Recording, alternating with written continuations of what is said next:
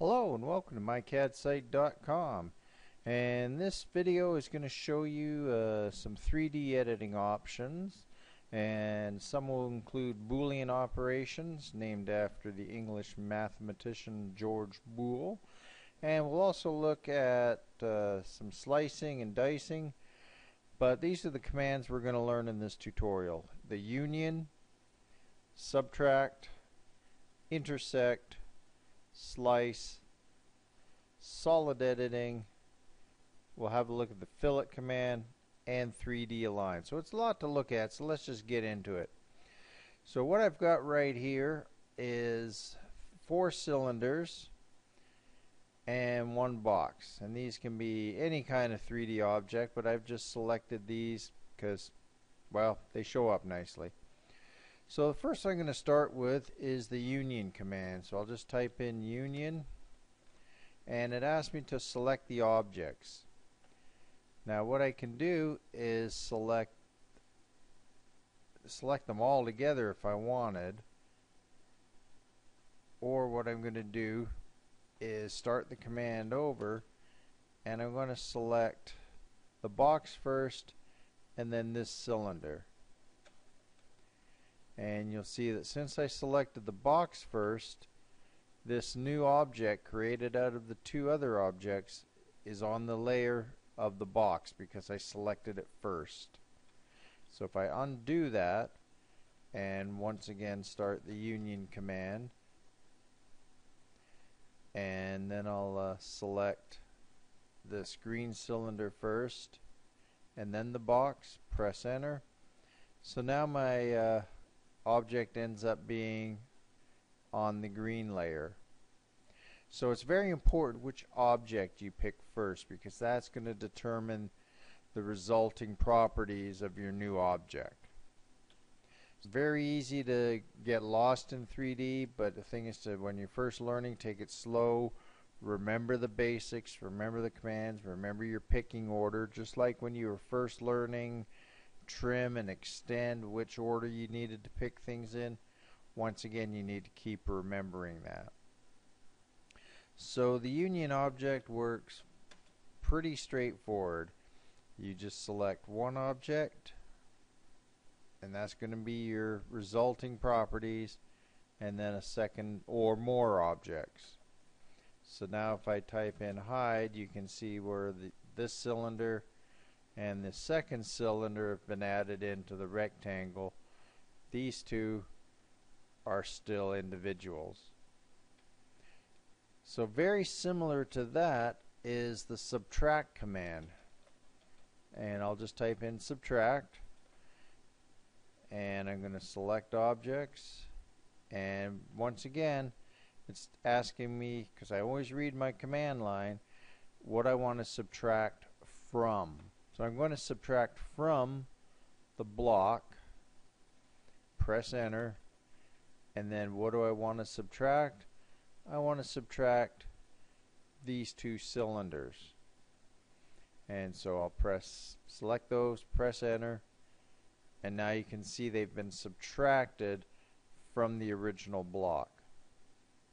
So once again I'll type in hide, and you can now see I've got one object, and it's got everything added, unioned, and 2 items subtracted. It gives me kind of a jigsaw puzzle. So that's really simple commands. They're really good to work with. You're going to be using a lot of it in 3D because you're going to be building different things, building different objects together out of other objects. So I'm just going to undo back to my original block and 4 cylinders, and now I'm going to show you another command, and this is the intersect command. So I'll just type in intersect, and once again, this time I'm going to type it in and spell it correctly, and once again, object selection order is very important. So I've selected my red box, and now I'm selecting this cylinder. So I've selected those, and where they've intersected is what's the remaining object here. and once again I selected the box first, so this item is now on the red layer, and if I type hide, I've got half of this from where it intersected. So I'm just going to redo that again. Intersect. I'll select my box, and I'll take this cylinder, and you'll see what I'll end up with is just kind of a pie, half a pie shape here, half a cylinder, and that'll be my resulting object between those two. So I hope you see that, and sometimes it's tricky when you're starting learning to see 3 dimensions on a 2-dimensional screen. And one other thing you can do with intersect is take more objects. So once again I'll select my box, my 4 different cylinders, and a null solid created. So I'm just going to undo that. So generally you're going to be intersecting 2 objects at a time. It makes it a little easier with 3D, especially when you're starting out. Go slow, understand what commands you're working with, and it's really easy to get confused if you go too fast. So now I'm just going to erase my cylinders here. I'm not going to need them for the next one. Enter, and now I'm left with just my box. And now I'm going to have a look at the slice command. And once again, slice command, type in slice, select the object to slice. I'm going to start with my box because, well, hey, that's all I got left. And now I can select some points. So if I want to slice it in half, so I have 2 halves of this shape, I can select one corner here, one corner here. Notice I'm snapping to the midpoint. Once again, O snaps are very, very important when using the slice command. And after selecting them, once it's figured it's where the slicing plane is, then it's going to say keep both sides, and I'm just going to press enter. And what it's done is something I wasn't fully expecting. And this is where the slice command gets tricky. Because what I was wanting to do was slice it in half this way, so I got 2 flatter objects of the same shape. So it's a lot of times you're not going to get everything you want done the right way. And so I'm just going to erase that. And another way of doing the slice command is once again select it. I'll just stick with my 3 points. I'm going there, and now I've got one object here and one object here. So all it's done is slice based on the 2 points that I selected. So I'll undo that, and I'll try another slice here. Select it, press enter. I'm going to go from midpoint to midpoint again, and now I've sliced it in half. So play around with that. It's a very quick and easy command. Not a lot to it, but you'll notice on the command line that there is some different options for you. So I'll select this one, and I can go Z-axis, X, Y, all these different options. So say if I go X, Y, I'll just type in X, Y, specify a point, keep both, and now you see I've got that slice I was originally trying to do the first time. So I'm just going to union, and now I've got my solid object again. So going back to the original one I wanted to do, I will just go X, Y, pick here, and now I've got my two objects.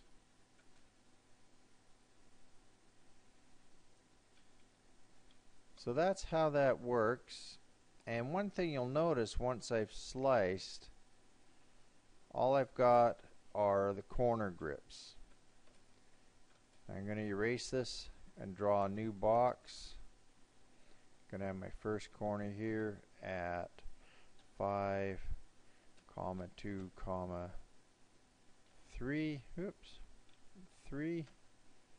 So here's another box, but you'll notice now, and I'll just put this on the cyan layer, is now that it's a box, I can do a lot more with it. So I can pull this side out, and it's just like the stretch command. You can see my polar coordinates, and I'm just going to type in 1, enter, and that stretched that whole side out 1 unit. I can stretch, once again, stretch this out 3 units, and just expand and contract. I can't go past, it won't let me go into a negative, so it's kind of like I'm extruding a wall, if you like.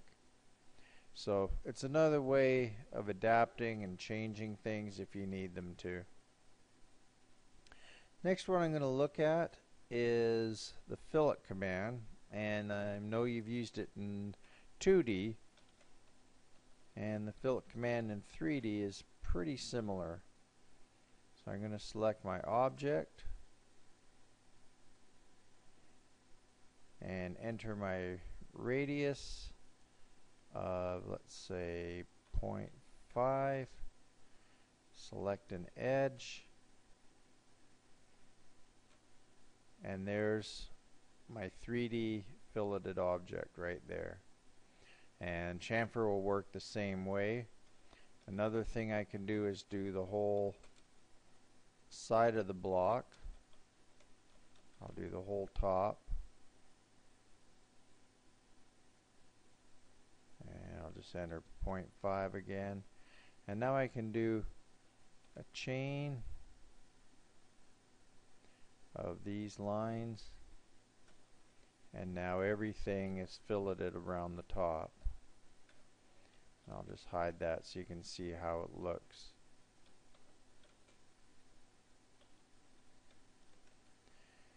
And just a 3D orbit to show, kind of gives it a kind of a jewelry box kind of look to it. So I'm just going to undo these, get my box back, and I'm just going to draw a smaller box, and my center will be here at 1, and this is where I'm going to do the 3DAlign command. So I've got 2 boxes, and let's say I want to put this one on top of this one. So I'm just going to type in 3D align. I'm going to select my object, and what you'll find is in 3D, if I want to get the middle of this, I'm going to end up selecting a midpoint of this line and not the midpoint of the bottom of the cube. So I'm just going to go into my 3D orbit quickly so that I can see everything a little easier. So I'm going to go back into 3DAlign, select my objects, and I'm just going to use object tracking, and there's the center of my cube, and I can specify a second point and a third point so that it's aligned the way I want it to. Now my first destination point, I'm going to do the same thing. I want the center, there it is, and I'm going to align it to this end and this end. And now you can see that it's aligned right to the top. There's no, since I used O-snaps and object tracking, it's not just floating somewhere in the middle, it's right on the very top there. So now I can just subtract this cube from the other. So there's my large cube, press enter and enter, and now you'll see that it has been subtracted. Now if I press hide, do the hide command, you'll see it's gone. But if I do my 3D orbit and look at it from a different angle, type in hide, you can see there's the top with my cube removed and subtracted from the larger block. So that's the very basics of 3D editing from some simple shapes, but you can use those same commands on many different objects. You know, regions will work. So try it out, try a lot of different editing, just play with, you know, your primitive solids and Boolean objects and see what you can build. Anyway, this has been myCADsite. Thanks for watching. Visit the website myCADsite.com for a free AutoCAD course with over 60 tutorials and lots of videos. Thanks for watching.